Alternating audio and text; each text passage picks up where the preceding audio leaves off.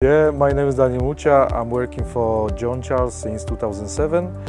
I'm on the leisure management apprenticeship.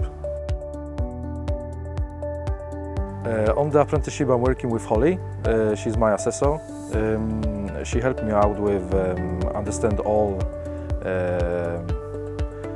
knowledge about how to run the building, regarding courses like pool plans, NOP, leisure centre, first aid, on course, and many other things. So apprenticeship give me the opportunity to work, to get a qualification and work in the leisure centre. That was useful to learn about how the pool works, regarding the pool plans and operation.